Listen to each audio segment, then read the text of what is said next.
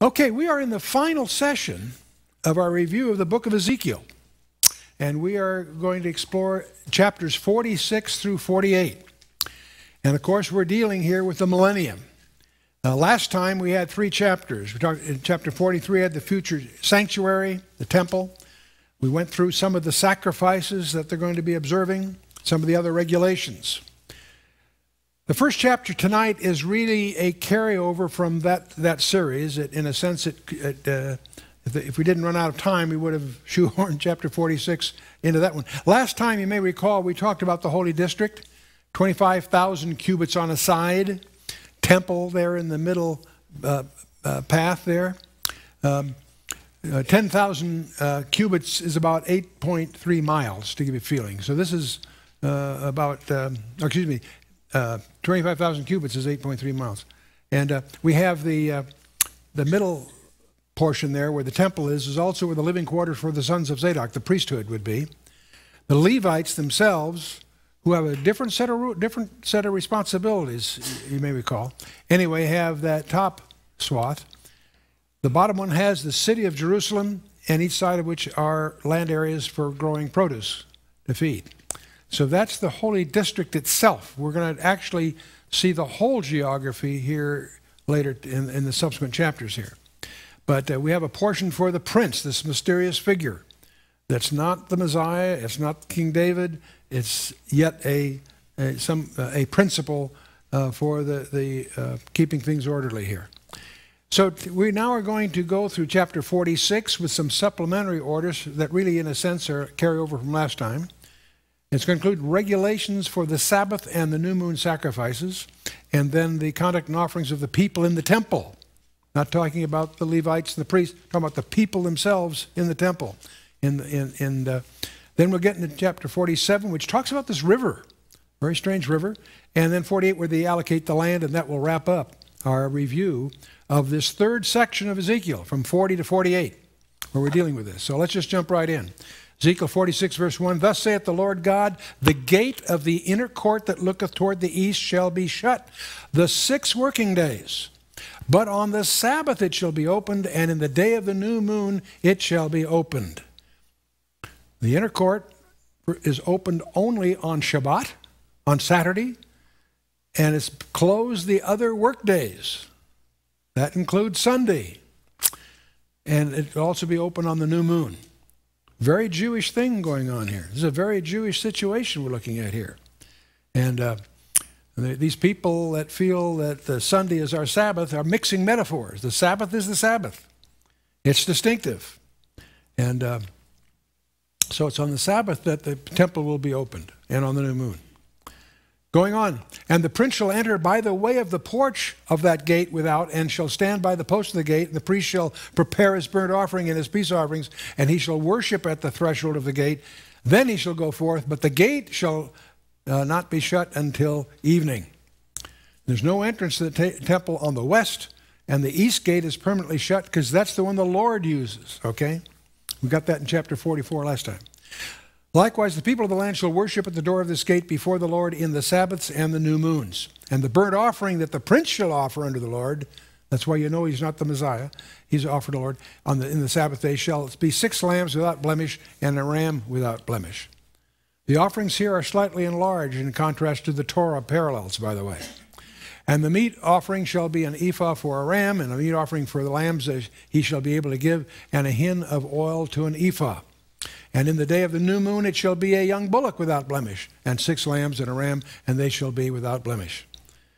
The offering's reduced a bit for the new moon, interestingly enough. There's a number of, if you take the trouble to really parallel what's going on here versus the teaching of the Torah, there's differences, and those distinctives were very disturbing to those from a Levitical background.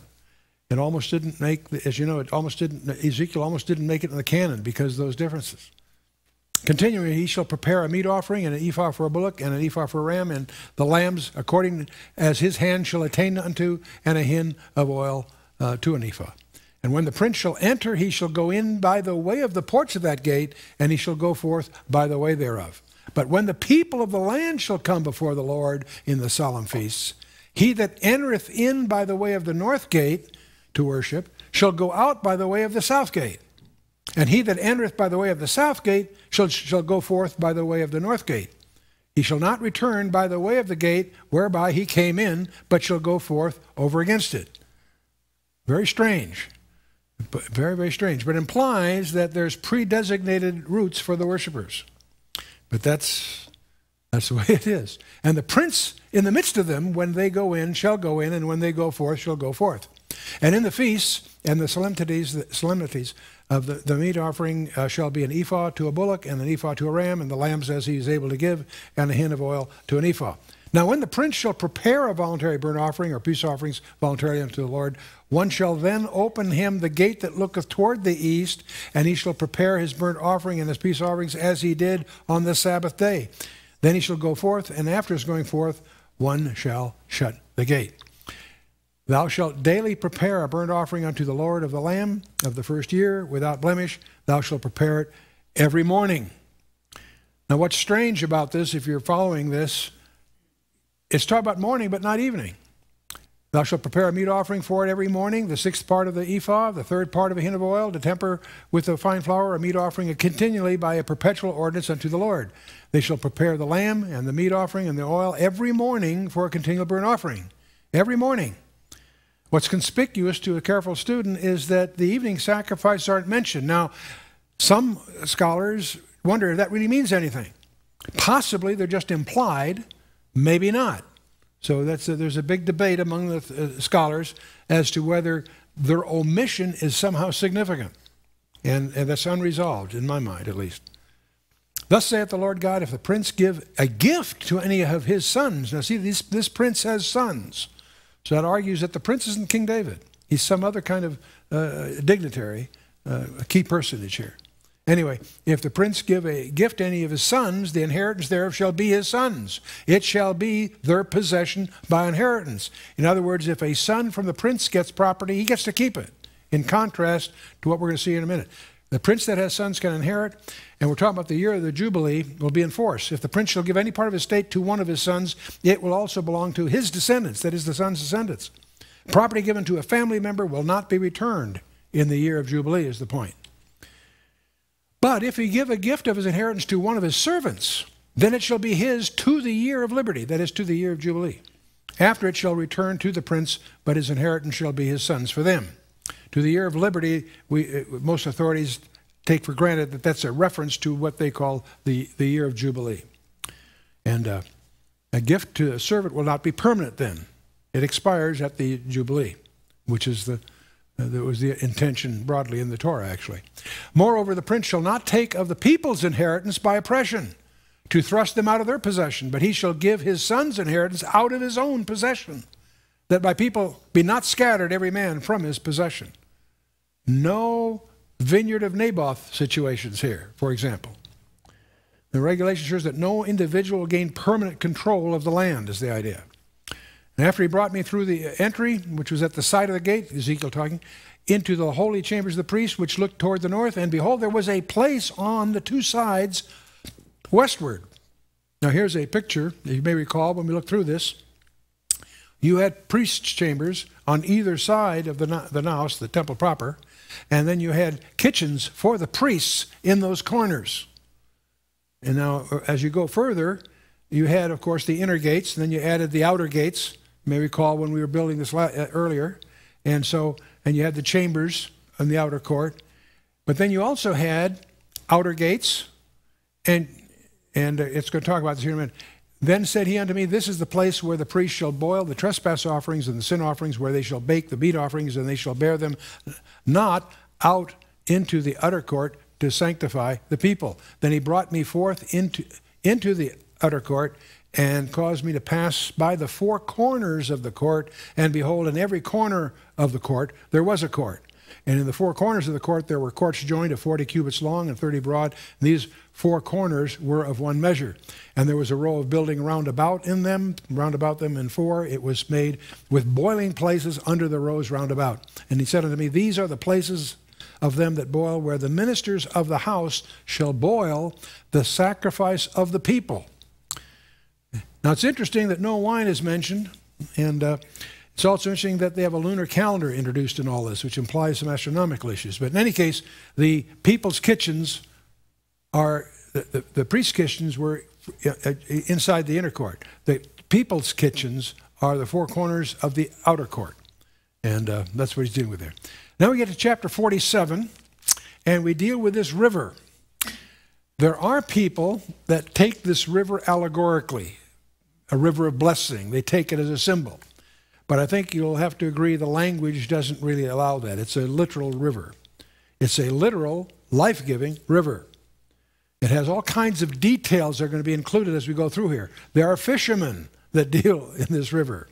There are salty swamps and marshes at the periphery. Joel even mentions that this river, he mentioned this before Ezekiel's time, back in Joel chapter 3, verse 18. Zechariah speaks of this and gives us some detail that Ezekiel misses. That was after the Babylonian captivity is finished. So let's take a look at this. Afterward he brought me again into the door of the house, and behold, waters issued out from under the threshold of the house being the temple, right? Eastward. And for the forefront of the house stood toward the east, and the waters came down from under from the right side of the house at the south side of the altar. So we have the temple, and we have that, we're going to discover that river goes to Jerusalem and then splits into two, flowing to the Mediterranean westward and to the Dead Sea eastward and then southward. Okay? They then brought he me out of the way of the gate northward, and led me about the way without unto the utter gate by the way that looketh eastward, and behold, there ran out waters on the right side. And Zechariah, in his writings, records that the water flowing from Jerusalem will divide, with half going eastward to the Dead Sea, and the other half flowing west toward the Mediterranean. Ezekiel only sees the one side, but Zechariah sees both, it turns out. And when the man that had the line in his hand went forth eastward, he measured 1,000 cubits and brought me through the waters, and the waters were to the ankles. Understand what's happening. The further he goes, the deeper it gets. The first 1,000 cubits about 1.5 feet for our purposes, it's only ankle deep. You could walk across it, presumably. And again he measured 1,000 cubits, that is, and brought me through the waters, and the waters were to the knees. And again he measured 1,000 and brought me through, and the waters were to the loins. And we measured 1,000, and it was a river that I could not pass over, for the waters were risen, waters to swim in, a river that could not be passed over. Now, you can form your own conclusions, but I think it's a stretch to say that this is just an allegory of rivers of blessing. This to me sounds like a river that's wet, that you can wade in, you can swim in, it gets deeper the further downstream you go. So, Ezekiel's brought from the outer court to the vestibule of the temple. There he sees this stream passing south of the altar and southeastern gate. At 1,000, it's ankle deep. Another 1,000, and within 4,000 cubits, we have a river that's deep enough to swim in these first few verses. So it's a real river. Now, one of the things to get across here, from our point of view, we read a lot about all these details with the offerings, and we don't really, unless you're really going to study it, you don't follow which kind of offering for which purpose. But you understand, this is a message that Ezekiel is giving those that are still captives in Babylon. He's pointed out to them that God is going to restore Israel. But as through Ezekiel, God describes these detail, that of course means they're real, but they also understand it's a form of encouragement to those people. It gives this message of Ezekiel substance that rattles when you shake it, so to speak, because it's not just a temple as an abstract. They've got the square footage and the entrances and the steps, and it makes it real, is the point. That's an encouragement to Ezekiel's readers. Now, from our point of view, where we're sitting, it's intriguing because it also does the same thing for us. It means that this kingdom that's coming is tangible. It's on the earth. It's not some fuzzy up in heaven kind of thing. It's here on the earth, and it's really going to be established this way. Continuing, verse 6, and he said unto me, Son of man, hast thou seen this? And then he brought me and caused me to return to the brink of the river. Now when I had returned, behold, at the bank of the river there were many trees on the one side and on the other. That's what you usually do see when you have a river, right? There's growth on both sides. And he said to me, these waters issue out toward the east country and go down into the desert and into the sea, which being brought forth into the sea, the water shall be healed. It's going down the Arabah, down the Jordan, in effect, reaching to the Gulf of Aqaba, ultimately, transforming it, making the waters of what is now called the Dead Sea fresh, teeming with life, like the Mediterranean Sea. That's going to be in verses 8, 9, and 10 here. The Dead Sea is 6 times saltier than the ocean. It's a very, when you visit there, that's one of the things you like to do if you've never done it before. When you go down to the Dead Sea, is to go out in the water. It's a weird feeling because you more than float. You're not exactly walking on it, but you almost are. You want to be careful you don't get any in your eyes, and you certainly don't drink it. But it's bizarre. It's an interesting experience, a very strange experience, very oily, very something everybody wants to do at least once. And so. And it shall come to pass that everything that liveth, which moveth whithersoever the river shall come, shall live. And there shall be a very great multitude of fish, because these waters shall come thither. For they shall be healed, and everything shall live whither the river cometh. So it's the Dead Sea, which is now 6 times saltier than the ocean, is going to become salt-free. Not the borders, by the way. Interesting. Shall come past that the fishers shall stand upon it from En-Gedi even to En-Eglain, and they will shall be a place to spread their nets, and the fish shall be according to their kinds, as the fish of the great sea, exceeding many. En-Eglain, we're not sure where that is, by the way. The authorities, technically the word means the spring of 2 calves, but where it actually located is uncertain. Maybe on the southwestern shore of the Dead Sea near Zoar, or maybe on the northwest near Kibbutz Qumran, but those are speculations. But the miry places thereof and the marshes thereof shall not be healed, they shall be given to salt. Interestingly enough. And by the river upon the bank thereof, on this side and on that side, shall grow all the trees for meat, or food actually, whose leaf shall not fade, neither shall the fruit thereof be consumed. It shall bring forth new fruit according to his months, because their waters they issued out of the sanctuary, and the fruit thereof shall be for meat or for food, and the leaf thereof for medicine.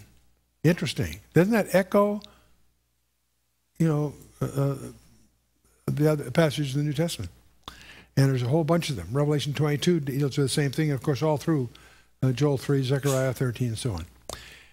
So again, we have the waters coming down to Jerusalem, then splitting to the Mediterranean or to the Dead Sea. Thus saith the Lord God, this shall be the border whereby ye shall inherit the land according to the 12 tribes of Israel.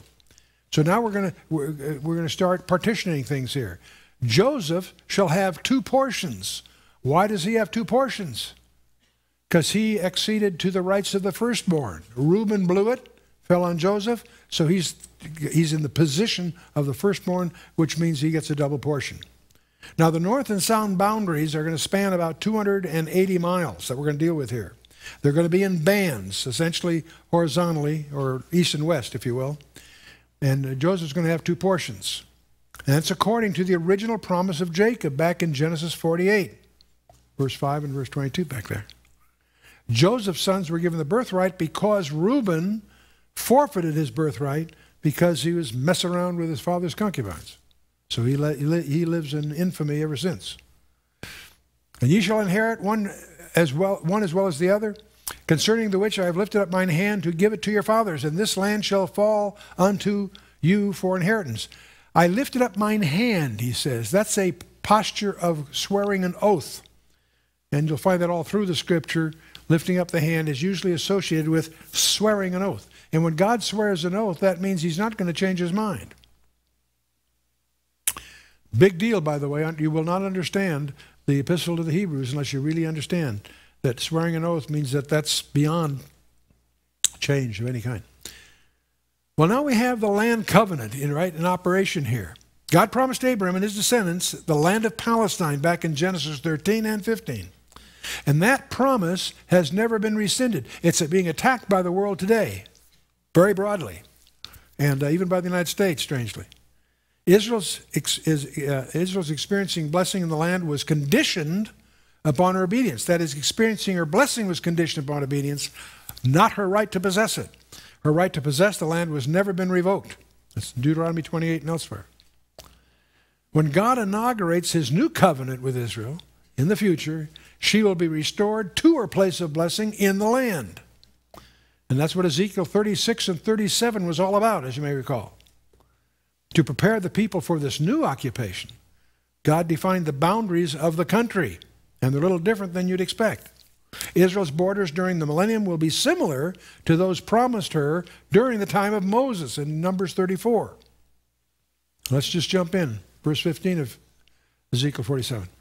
And this shall be the border of the land toward the north side, from the great sea, the way of Hethlon, as men go to Zedad. Now Zedad was the northern boundary of Canaan.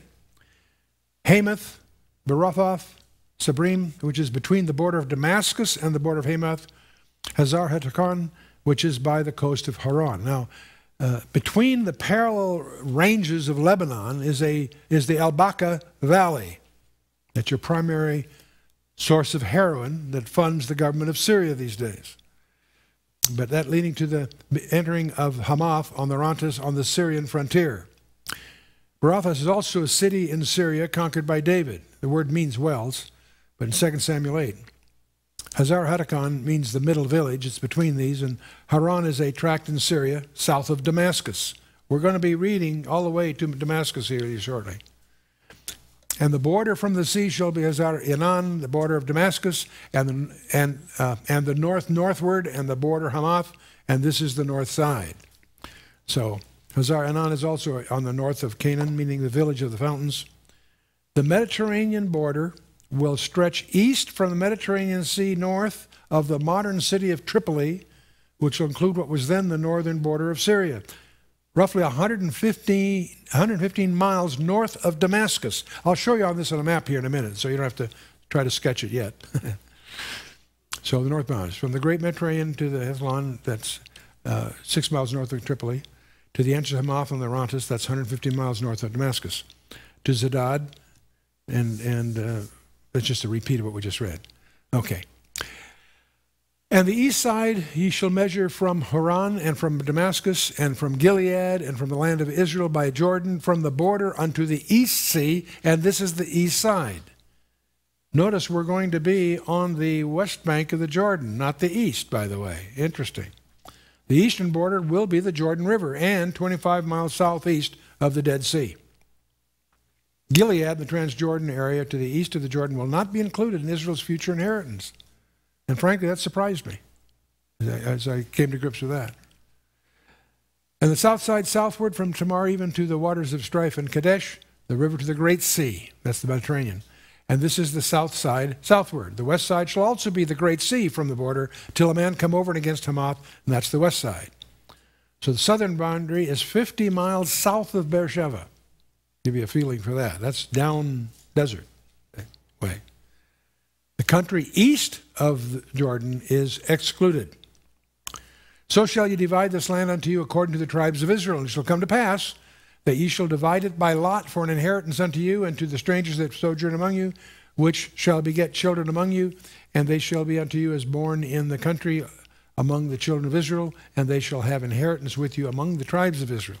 So we're going to go through these allocations here shortly. It shall come to pass that in what tribe the stranger sojourneth, there shall ye give him his inheritance, saith the Lord God. Now that's a big surprise. The strangers can also, aliens can also inherit. Now these are the names of the tribes. From the north end to the coast of the way of Hethlon, as one goeth to Hamath, Hazaranan, and Hamath, for these are his sides east and west, a portion for Dan. Now the tribe of Dan is quite an enigma and worth your studying. He is very, very notorious. It's interesting, on the one hand, he's the first one to be listed here, only because they're going from north to south. It's actually the furthest from the temple. So it's not a place of honor. It happens to be named first. Okay? The locations of all 12 tribes will differ from their locations that they had during Joshua's time to the captivities. From Joshua the captivities, they had maps you're probably familiar with. This will be different. Similar, but different. tribe of Dan, he for so long has been basically almost a semi-heathen. So he has the least honorable place here at the extreme north. In Judges 18, that whole chapter deals with this. Remember, Dan had the largest population back in Numbers 1, but he got the smallest allocation, the area west of Benjamin's. And they couldn't cut it.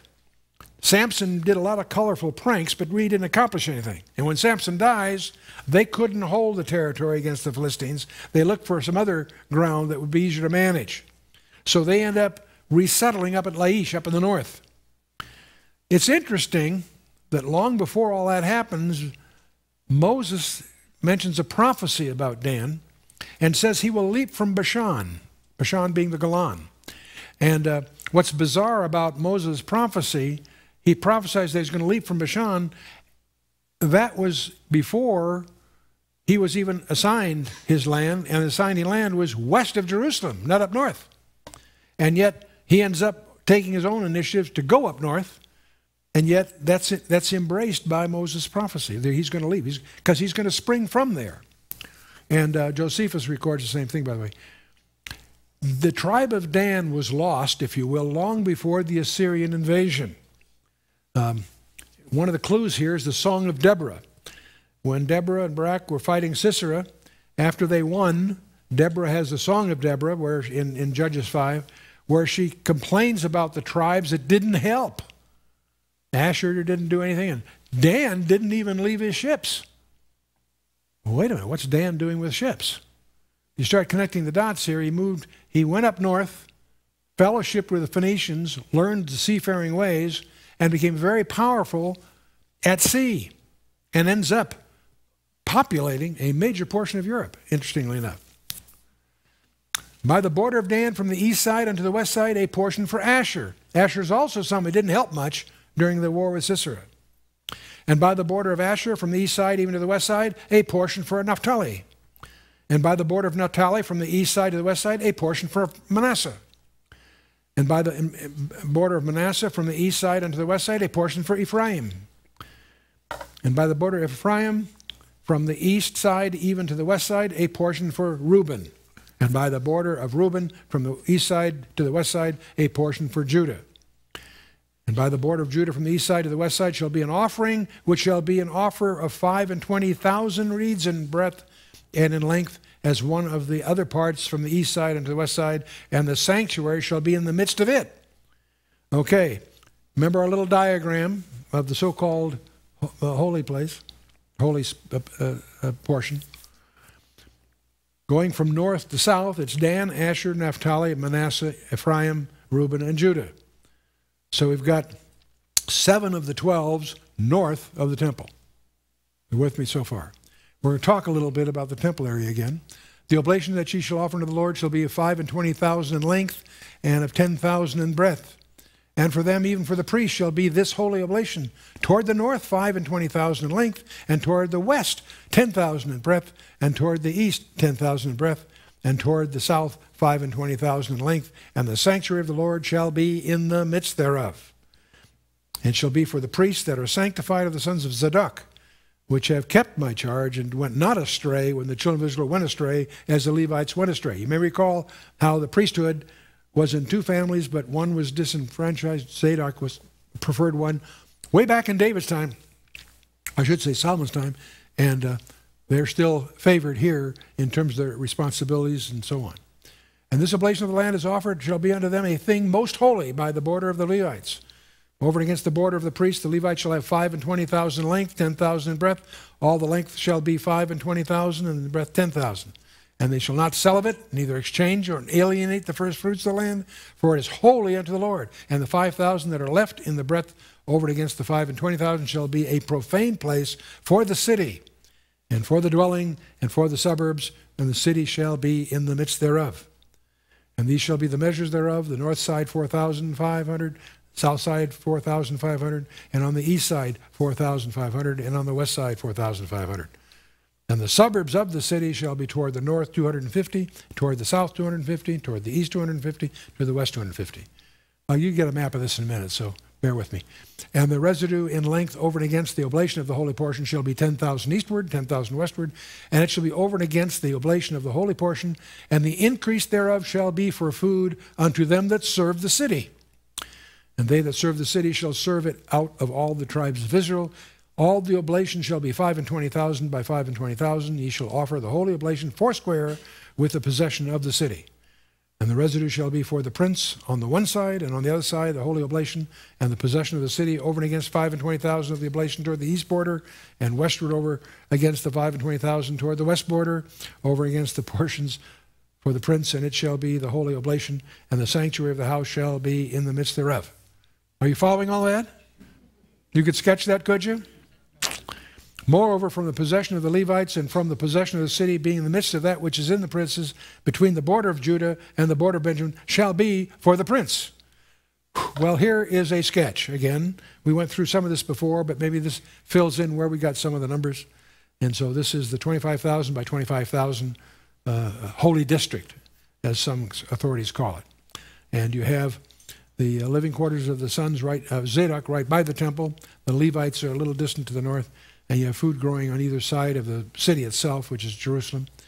And the prince himself has some substantial lands on both sides of the holy district. So that's the quick snapshot, if you will. Let's get back to the tribes here. And for the rest of the tribes, from the east side to the west side, Benjamin shall have a portion. We're going southward here. And then by the border of Benjamin, from the east side to the west side, Simeon shall have a portion. And by the border of Simeon, from the east side to the west side, Issachar shall have a portion. And by the border of Issachar from the east side and to the west side, Zebulun will have a portion. And by the border of Zebulun from the east side to the west side, Gad shall have a portion. And by the border of Gad at the south side of southward, the border shall be even from Tamar to the waters of strife in Kadesh, and to the river toward the great sea. This is the land which he shall divide by lot unto the tribes of Israel for inheritance, and these are their portions, saith the Lord God. And these are goings out of the city on the north side, 4,500 measures. Small point here, by the way. Most of us, when we hear it's divided by the lot, assume they're drawing straws. And I think there's a translational confusion here. I think when it says by lot, it isn't by gambling. It's being allocated, I think is what the concept really is. Because it's predetermined here. It isn't rolling a dice and, ooh, I won a little more than you did, kind of thing. Not that at all.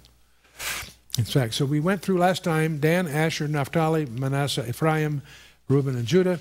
And now in the south we have Benjamin, Simeon, Issachar, Zebulun, and Gad. So there you've got the 12 tribes. I want you to notice none of them are lost. Okay? You'll also notice there's 12 tribes even when you don't count Levi. So you got a baker's dozen because there's 13 tribes. If you want to count Levi and have 12, you take Ephraim and Manasseh and put them together as Joseph. And Joseph gets a double portion. Interestingly enough, you see. So, anyway, there we are. This is a sketch of what we think we've read and what some authorities feel as they've tried to work this out. With Zedad, the northern part of Canaan, working right on down to the Wadi of Egypt, if you will, at the south, as they call it. And so you have Dan, Asher, Naphtali, Manasseh, Ephraim, Reuben, Judah, going from, up here, Sidon and Tyre, all the way down to the band that is the prince's portion and the holy district. And then south of that district, you have Benjamin, Simeon, Issachar, Zebulun, and Gad. So it all makes sense. That seems to be it. It's surprising that, just to give you a little bit another thing here, to amplify the holy district, if I can call it that, you've got a portion there that's 8.3 miles by 8.3 miles. To give you a rough feeling for that. And you got the temple in the middle of that, the priests closest to the temple, the Levites who have only a supporting role in this situation to the north. You have the city and city land divided up in the south, a couple of miles on the side. So on the one hand, it's not as big as it first seems, and yet at the same time it's surprising that does not include the east bank of the Jordan or any of that. It's that is the program. The gates of the city. Now we're talking about the gates of the city shall be after the names of the tribes of Israel. Gates of the city we're talking about now. 3 gates northward, 1 gate of Reuben, 1 gate of Judah, and 1 gate of Levi. Reuben was the firstborn originally, right? Judah was the royal tribe, and Levi was the tribe of the priesthood. So interestingly enough, the northward gates of the city, which are closest to the temple. See, the temple is to the north. And it's not the Temple Mount that we know today, obviously. In any case, so Reuben and Judah and Levi have the favored, those 3 gates are on the favored side of the city. All 3 were children of Jacob's first wife, Leah. On the east side, 4,500 on the 3 gates, and 1 gate of Joseph, and 1 gate of Benjamin, and 1 gate of Dan. The tribes of Ephraim and Manasseh were combined as the tribe of Joseph here for this purpose. Joseph, see, because we had Levi mentioned as a tribe, so now that's a tip-off. They're going to take Ephraim and Manasseh and call it the tribe of Joseph. Joseph, you got a baker's dozen. You got 13 tribes from which you make your dozen, so to speak. Joseph and Benjamin were both sons of Rachel, so they're very, very special. Very, very special. Dan was the first son of Rachel's servant Bilhah, who became Jacob's concubine in Genesis 30. At the south side, 4,500 measures, and the 3 gates, 1 gate for Simeon, gate of Issachar, gate of Zebulun. These 3 were also born to Leah, the first wife of Jacob. Since each of these tribes was relocated in the southern portion of the land, the gates faced their inheritances. So from a temple point of view, they're less favorable. But they're very close to the land that's theirs. So they had, it's different aspects. At the west side, 4,500, and there are 3 gates, the gate of Gad, the gate of Asher, and the gate of Naphtali. These 3 tribes descended from the sons of Jacob's concubine, Gad and Asher from Zilpah, and Naphtali from Bilhah, sons of the concubines. It was round about 18,000 measures. The name of the city from that day shall be, the Lord is there. Wow. That's quite a this, in many respects, is the climactic line in the book of Ezekiel. Israel is restored, the temple is restored, and God is dwelling among them. From that day, the name of the city shall be, the Lord is there. That's it in Hebrew. Yod-Heh-Vaveh, Shema. Yod-Heh-Vaveh, Shema, or Yahweh, if you will, or however you want to pronounce it. However you want to pronounce the unpronounceable name of God. Okay. Most rabbis just pronounce the letters. Yod-Heh-Vaveh. Now you compare that verse with the climax in Revelation. Revelation 21, and I heard a great voice out of heaven saying, behold, the tabernacle of God is with men, and he will dwell with them, and they shall be his people, and God himself shall be with them, and be their God. Wow. This is a far more intensive thing than simply Matthew 12:6, that one greater than the temple is here when Jesus was among them.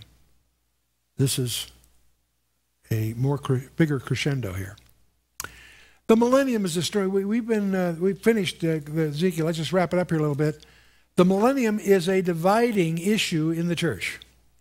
9 out of 10 church don't believe in it. They think it's an allegory of some kind. Allegories are a license to invent.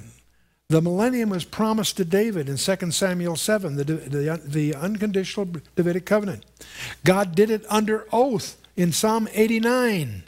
That means he can't change his mind. It was predicted all through the Psalms and the prophets, literally dozens of times. It was promised to Mary by Gabriel at the Annunciation, which is also fulfillment of Micah 5:2 and Isaiah 9:6 on the Christmas cards. For unto us a son is born, a child is given. Those are not the same thing, by the way. Child is given as a human. The son is given as God. It's God and divine. And that's why when you look at the constellation Virgo, the brightest star is Spica, which is, they now discover, a double star. How interesting. We go in, anyway. It's reaffirmed to the apostles in Luke 22, among other places. In the Lord's Prayer, we pray, thy kingdom come. What are we talking about? I'm not talking about the kingdom of God. The kingdom of God is everywhere. It's His. That's not going to come anywhere. No, it's the kingdom from God, kingdom from heaven, that's at issue here. It was that kingdom that Satan offered to Christ in Luke 4. And it was his to give at that time. No, thy kingdom come.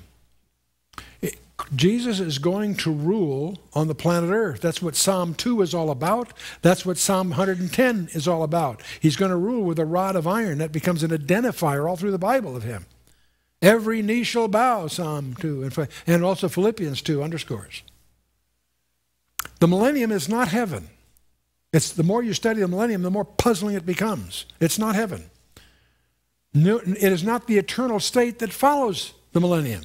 Those are different. It's not the new earth. There's going to be a new heavens and earth later. It's not where righteousness dwells. Not in the sense that that illusion makes place. There will be a limited amount of evil in the millennium. But it will be judged immediately. The creation is going to change. There'll be physical changes. Zechariah, all through the Old Testament mentions that. The curse apparently in some sense is lifted. Isaiah 11 makes that point. Remember, the lamb's going to lie down with the lion. They do that today. The lamb is inside the lion when they lie down. Creation is redeemed. There's going to be 7 times as much light, apparently. Yeah, compare Genesis 3 with Romans 8, verse 20 to 22, and so on. The earth is full of the knowledge of the Lord. It's not going to be characterized by deceit as our world today is characterized. There may be problems, but it's not going to be of that kind. The earth will be full of the knowledge of the Lord. Isaiah 11 and Habakkuk 2 make that point. And yet it's not eternity yet. There is death and sin. There apparently, most of what we know about the millennium does not come from Revelation 20. It comes from Isaiah 65 and other places. Apparently there's very extended longevity. People speculate maybe it's going to be like the days of early Genesis. Each is going to have land. There's ownership. And it will be fruitful. Some people sense that it may be death for unbelievers only. There's a strange passage in Isaiah 65, verse 17 that people still scratch their head over. Nowhere is there a resurrection of millennial saints. That's puzzling. Because there's a resurrection at the end of the millennium, but that's of the unsaved, dead, that go to judgment. Strange. The tribulation saints are complete the first resurrection back at the beginning of the millennium. That completes the first resurrection. Blessed is he that's in that room. Too bad if you're in the second resurrection, you're part of that other group, and that ain't fun. Some argue that there are no Jewish unbelievers. Apparently all except by the 100th year, it's supplied by that strange verse in Isaiah 65:20.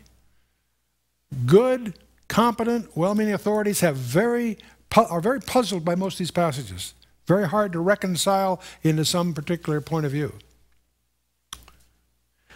Is death only among the Gentiles? There are people, some good scholars, that hold those views. I'm not sure I do, but I can't rebut them. I can understand why they hold them, but it's not bulletproof, it's complicated. But I want to remind you about, we've talked about the millennium so much. Let's talk about Revelation 20, verse 7, 8, and 9. That wraps it up. This is the ribbon on the whole deal. Revelation, John writes, and when the 1,000 years are expired, in other words, the millennium is over. Christ's rule is not over. The millennium is over. How long does Christ rule? Forever. I bet you. When the 1,000 years are expired, Satan shall be loosed out of his prison. And he shall go out and deceive the nations which are in the 4 quarters of the earth, Gog and Magog, to gather them together to battle, the number of whom is as the sand of the sea. And they went up on the breadth of the earth and compassed the camp of the saints about, and the beloved city. And fire came down from the God of heaven and devoured them. Period. End of story. Interesting. Because of the allusion here to Gog and Magog, many people get confused. They try to shoehorn Ezekiel 38 and 39 into the end of the millennium. Doesn't work. The context is different, the players are different, the results are different. So why is it allusion here? One conjecture is that Gog and Magog by then become an idiom. Become an idiom. It's sort of like saying like Sodom and Gomorrah. You don't mean literally Sodom and Gomorrah, but like that. It was one of those kinds of events.